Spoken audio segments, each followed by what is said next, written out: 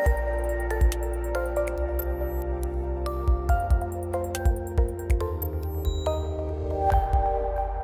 everyone. Welcome to IUSA Unpacked. Today, I'm very excited to introduce you to Erin-Hernandez Reisner. Erin was one of our Imaging USA speakers, right, who has volunteered her time today to come back and answer your questions after her amazing program. Erin, thank you so much for joining us today. I appreciate you coming back and helping us out. Your program, Connection Through Content Creation, was highly attended. I know because we have pictures. And how was it? How was your time? How was your time at imaging? It was wonderful. I think that so I love imaging because everything feels kind of like a family.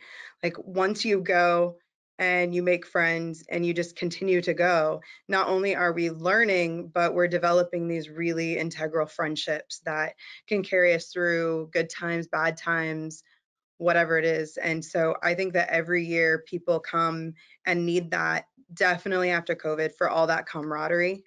And I think we're also hungry for the education. Yeah, absolutely. You guys, Erin has been helping us out in the education department for quite a while. And I would introduce her as a friend because she's been just just we have a wonderful relationship and I appreciate that so much. But I would ask you this, Erin, how do you introduce yourself to people? Okay, so that's actually a great question because it rolls into content creation. Because okay, so it's 50 to 80% of ourselves online. We have to put ourselves into it. It can't just be pretty pictures of other people. People have to see us. And so every time you're posting about yourself, you're kind of introing yourself. You are sharing who you are with the world or what is important to you or how you serve other people, how you help, your dreams, your aspirations, all of those are introductions. And there was something that I learned early on about introductions. When I was first starting in photography, I would say that I was naturally very blessed and talented. However, and I did work really hard. However, I feel like all of my years as being a performer and growing up in theater led to me being able to photograph well because directing and choreography is very similar to posing and directing people in a photograph, and the sets and the way I would see an environment is very similar to the stage. And so when I first started, I won some awards right away. I was published immediately. And what happened is that I started, and this is my mistake, I started introing myself with everyone that I met.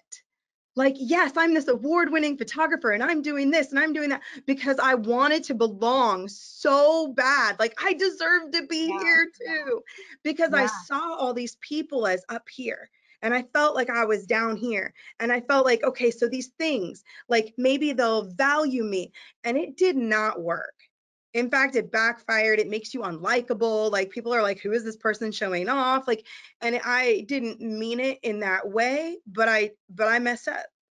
And so now when I start thinking of introing myself, at some point that's your lower third. But also, who are we as people and why do we do what we do? And yeah, who we are and why we want to be photographing people should be some of that introduction. I want to be able to connect with other people.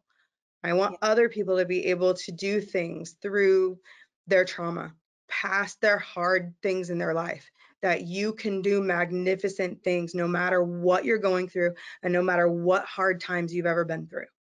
And I think that that would be more of my intro, would be that I hope that I can inspire and help people because motivate's a hard word. I don't always like motivate because I yeah, don't want to push yeah. someone into doing something they're not ready to do or they don't want to Mm, do. But right? I do hope they get motivated from the inspiration, to do what they want to do. Yeah. I I love, think and that's I want to me. just appreciate, I do. I want to just real quick appreciate the fact that one of the words I would use for you is transparent. You're very transparent and you're very sensitive and sincere And I appreciate you can share with us what didn't work, and the mistakes that you've made, because I think that's how people learn. I feel like we learn from other people's mistakes, right? And so thank you for just being honest about that. And so today, like if we were sitting here today and I just met you for the very first time, and how would you tell me what does that sound like for you to introduce yourself? Hi, I'm Angela, and you are. So I'm Erin-Hernandez Reisner. I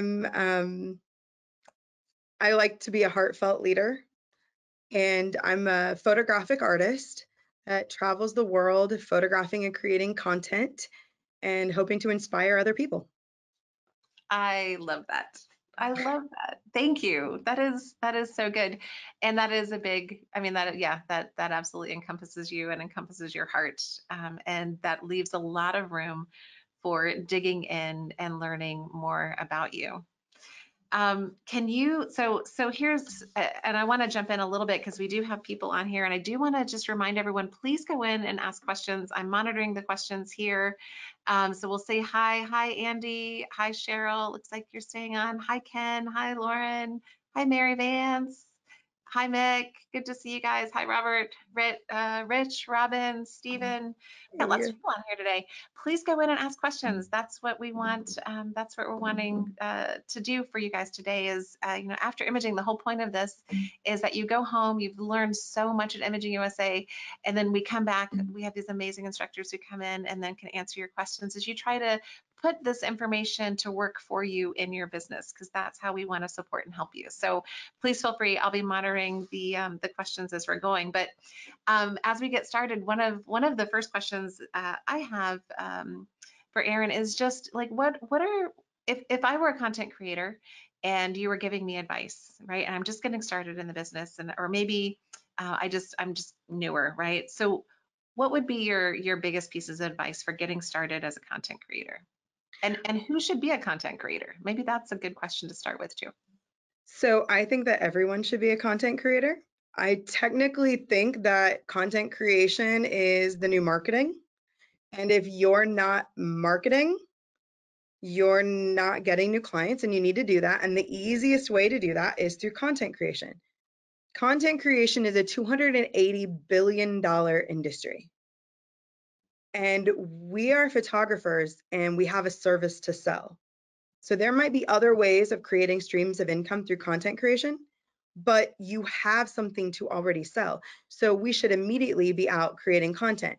Now, that being said, the other piece of advice I would say is that if you're going through something and you're insecure and you're struggling with putting yourself out there, you, like I had been, you can also 100% do content creation for other companies and other people. And that stuff goes, you create it, it goes out on their walls, it goes out through their email marketing or wherever it is that they want to put it, it's theirs. So it doesn't necessarily go on your wall. And I think, or on your feed. And I think that that's what's really cool about content creation is that it's not always about us.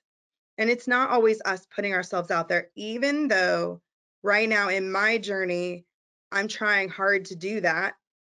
And that's going to be that next step. And I want everyone to join me in doing that because I know it's scary, because I'm terrified of it. And I'm going to do it brave. We have to do it brave.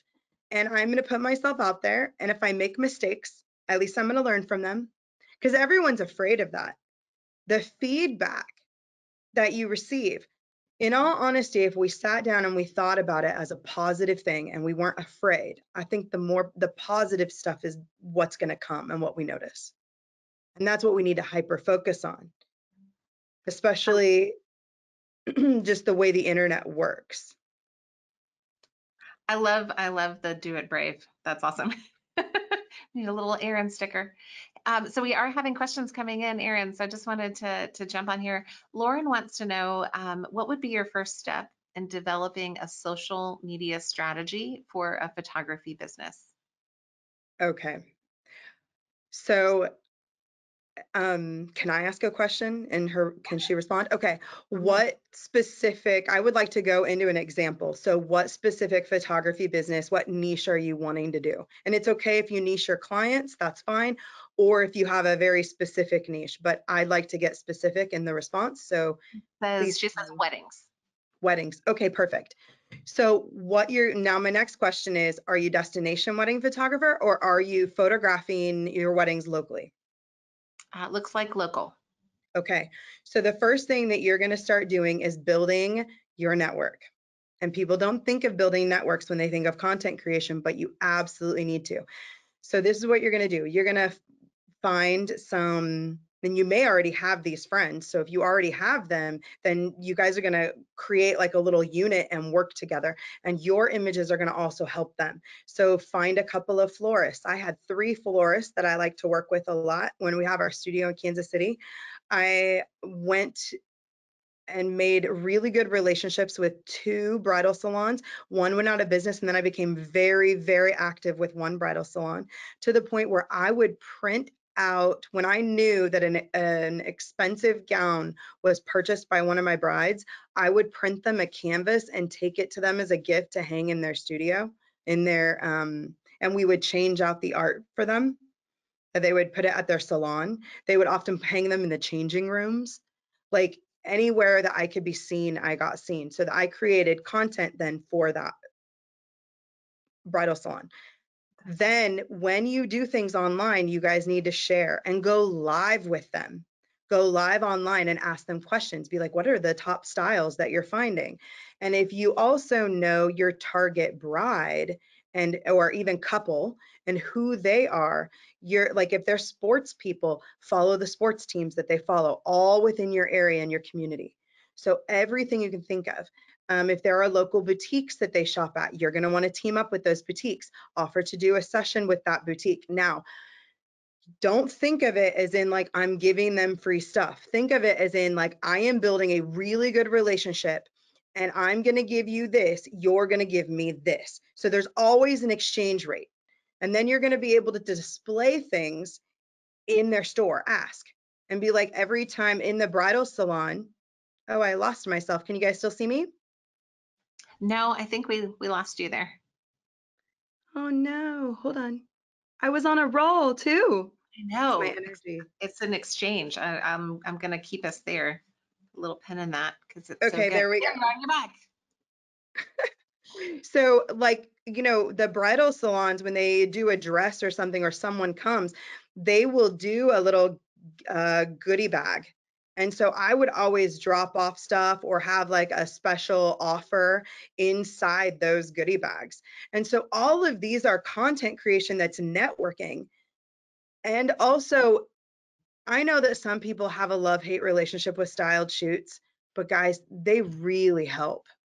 They help a lot. They help brides know it's not just even seeing or being inspired, which does do that.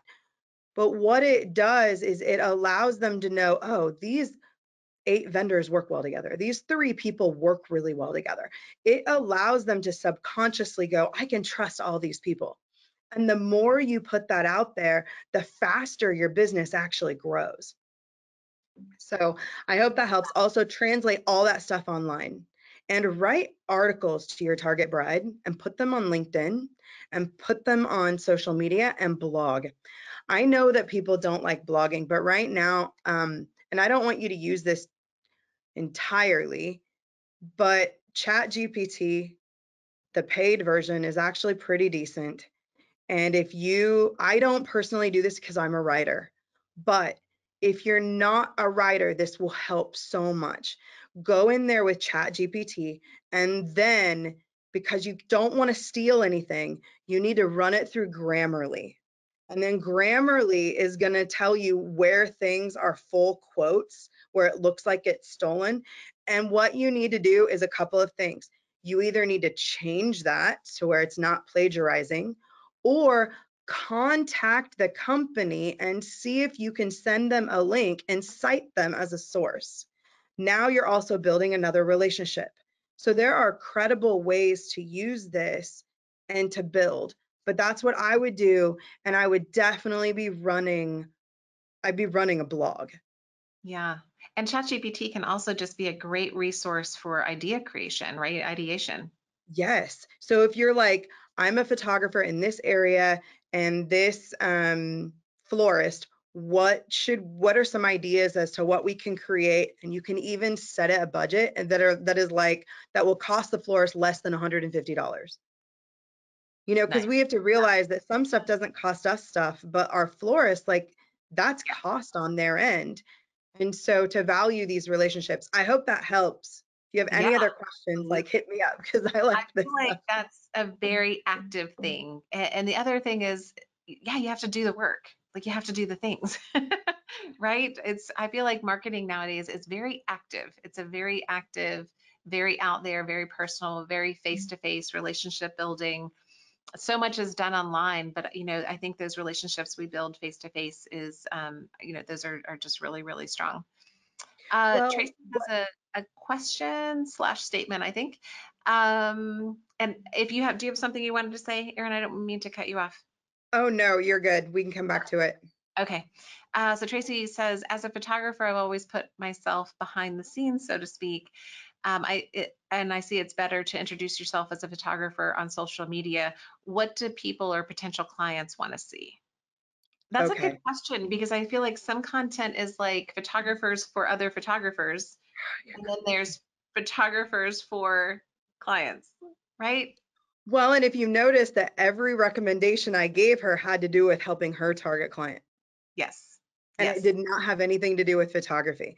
However, I do think that behind the scenes of you in action helps our clients because I think they like to see that behind the scenes thing. It's really it's interesting to them, to everybody, and Yeah. it gets more views. Yeah. But what I was think her we question forget how again? interesting our jobs are sometimes. I know. Tell me your question again. So she was just wondering, what do potential clients want to see, right? And I think there's also maybe a little trepidation about getting in front of the camera. So maybe let's speak a little bit to how do you get started in front of the camera? How do you get started being the person who is in front of the camera sharing information? So, first off, everything that you are insecure about yourself is going to come out. I don't know why, but it does. And I know that people look at me and they're like, you're so beautiful. I get that. I will own it. I will take it. I will take every compliment. But that does not change the fact that I am overweight and I do not like my body and I have massive body image issues. And I do not like the way I look when my picture is taken. Mhm. I used to be an extreme athlete when I was younger, and I was used to that body. I mean, I was training for the Olympics and I got pregnant with my son and then ended up on bed rest and gained over 100 pounds. I was so sick Mm, and had an emergency C-section, and I totally like lost my body. And within 5 years, I had all these surgeries. That and anybody that's been through like female reproductive stuff understands that like your hormones shift, the weight happens, and then your muscle memory holds that, and it's just so I'm hard on myself. And so I had to overcome that and just be like, it doesn't matter. It doesn't matter. It's not, I don't even think other people see me that way. It's just the way I see myself. And that's not the image that God wants for me. Like, I'm just going to say it. Like, so I need to be confident and secure and fake it, I guess. Do it brave. yeah, do it brave. You got to do it brave. In front of the I love camera. And I that. think we're also Yeah. afraid of the criticism and we're afraid of our own opinions and our own thoughts because of cancel culture. And I know that because I've gone through all of that. I'm like, what if I say the wrong thing? And it's like, you know what? You will survive. If you Yeah. say the wrong thing, you will survive. Yeah. And you have to trust yourself and trust and know that you are a good person. You don't have to constantly tell everybody you're a good person. You just have to be a good person. And go out there and just stand in front of it and maybe even set up a camera off to the side, like even your cell phone, set it off to the side and film yourself photographing something or someone, and Yeah. start with that Yeah. instead of necessarily talking to the camera. If you're insecure with that, start setting up a behind the scenes. Mm. And then I think it's easier. It's easier to get started. And you'll start, we never get confident until we do. So confidence does not come until we are successful. What happens is people have an inflated ego to overcompensate their lack of confidence. So you don't need the ego to be inflated. It's okay to be scared. It's okay to have anxiety. Take a deep breath, do it brave, do it anyway. And then when you realize, hey, this is working, you'll start feeling successful and then it gets easier. Yeah. Otherwise, it never gets easier. You just Yeah. have to do it And and I, then know it's better. and everybody has something to share. Like that's what I believe. I believe every single person has something to share. And so yeah, be you, be whoever wonderfully made person is you, right? So there are a Um, few things about content creation and social media that I actually want to share, yes, please. especially before we walk in on this, what's going to be a big political year. And so here's something to understand. The algorithm does not judge right or wrong, good or bad. The algorithm judges what you interact with. So Mm, if you are upset by a post and you participate, it is going to show you more things that are going to upset you because you're participating. mm, So my advice is when you are triggered by something, when something upsets you, do not respond, let it go, and then respond on other things that make you happy, that bring you joy, that you can support. Because what you comment on, the algorithm will show you more of. So when you are trying to run a business, let's say a wedding photography business in a small town, you want to be commenting and interacting with everything from that small town, so all the business owners. And then you also want to be contacting and communicating with all of the people that are also within that town and all things wedding. If you start watching cake making, it's going to think you make cakes. If you, whatever it is you interact with and you watch, it thinks that's what you are. mm, So then it tries to show your page to similar things. So I have other pages. I call them theme pages. So I have other pages. One is all about fitness and health. Another one is all about food. Another one is all about motivation. And all of these things are, another one is about books. And all of these things are things I'm personally interested in. And then when I want to view those things, I go to those pages. What you can do then is if you like certain things, you can just reshare them onto that page. And it's just a theme page. But that way, your page, like your personal brand or your photography business, is focused on the photography business and the clients that page wants to serve. And that's and how you actually it curate that doesn't get all algorithm. entwined with everything else. Mhm. So, like if you're a Um, Harry Potter fan, you need a Harry Potter page. Robin says, OMG, that is genius. Thank you. um, I am going to try to, I've asked for clarification on this question. How can you use that understanding when you were talking about body image, um, like with your clients? Like, how can you use that understanding about body image with your clients? Is And it Ken, because the clients are insecure about their own bodies too? I'm going to wait for him to reply. Yes, yes. Okay. And my camera went away. I don't know what's happening. I think we just have really good energy today. Hold on. I'm coming back, I promise. Perfect. Don't go These away. questions are Okay. really good. Yeah. Okay.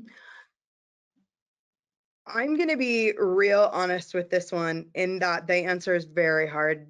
that's hard to answer. I wish that I was an expert in making people love themselves and their bodies, even while I'm photographing them. I don't know if that's exactly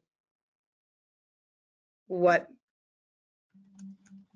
I don't know if I'm an expert enough in that area to actually respond to that question.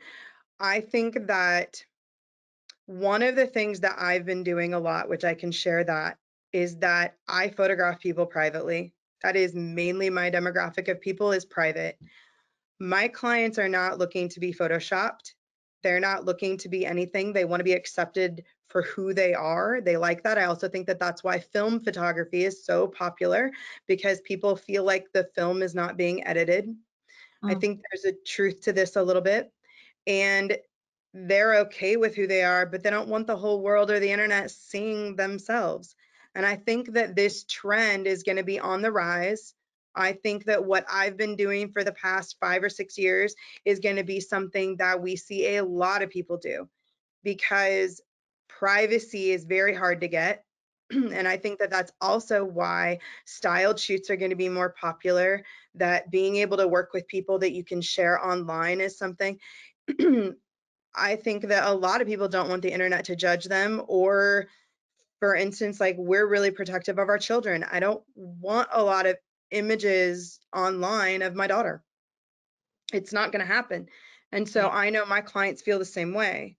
And so if I were getting pictures taken of myself and I knew it was going to be private, I would be more comfortable with that. Um, But I do think that there's a place for zapping people in and adjusting that and all of that. And I think that that's a conversation that we have with clients prior to, and then that adjustment happens. But I think that it has to do with establishing the trust to begin with. Because if you show yourself as an expert with making people look and feel beautiful, then they should come to you with confidence. But their insecurities are their insecurities. And sometimes their insecurities are not actually our responsibility.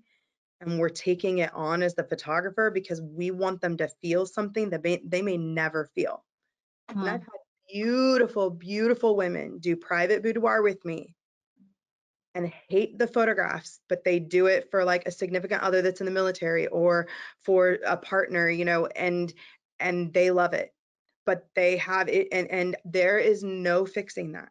And that's why I think the message with boudoir now is like, love yourself. yeah, It's yeah, self-affecting, it's healing. But some of this is therapy and it's not, and we're not therapists, even yeah. though it feels like it sometimes. That's my best answer. And I bet somebody has a way awesomer one. That is a great answer. And just your response, Ken says, thank you. It says, as a guy, it makes it even harder sometimes to talk to women about these things, right? I And would so agree. I don't think you can. that's a whole nother conversation. Um, yeah, I wonder if I think you can. I think it's just a little bit different conversation, and I think we all have to lean into our own personal experience. And also we have to lean into empathy and good Mhm. listening, right? And also listening, I don't know, like I'm going to go off on a tangent and I'm not going to do that to you. So we'll talk about that other point I was just going to make in just a You minute. did talk about empathy, and I was like, really good leaders have to have empathy. Yeah. And so, we have to lead with that. But it can't only be that. You have to Right. also like have that take charge too, but it takes Yeah. both, because if you Yeah. take charge too much and you don't have empathy, it doesn't work. And if you're all empathy but you don't have the charge, it doesn't work either. Yeah. So There it you takes a go. balance of the two things. Yeah, for sure. I love that. That is so true. Um, so I know our time is running, we're running close. So if you could give people an advice today to take home, put in their pocket, go do this thing, what would be your one piece of advice today to all the people Okay. listening? So when it comes to content creation, I want you guys to think about what it is you want to do and who you're helping. And I want you to write those things down. And then I want you to brainstorm 100. I know it sounds like a lot, but once it gets going, you'll go. And obviously, you don't have to be perfect, but 100 things that you can do to make those things connect. And so, like, I'm going to connect with a bridal salon. I'm going to connect with a florist. I'm going to connect with 3 restaurants that support my team's sports teams that all of the grooms like. And then you're just going to build relationships with these people, because that you want to dominate your city and be the best in your town and your place, then dominate it. Serve that city. I kind of want to just be like, mic drop. That, do that. That's so great. Erin, you are such a giver of great information. You are such a sharer of your heart in such an amazing way. You are sincerely authentic, and I appreciate your transparency and your own willingness to share all of you in such an open way. Thank you, thank you, thank you. We appreciate you on the stage at Imaging USA. We appreciate you now here at IUSA Unpacked, and we look forward to hearing more from you in the future. Thank you so much Thank for joining us you. Thank you today. so much.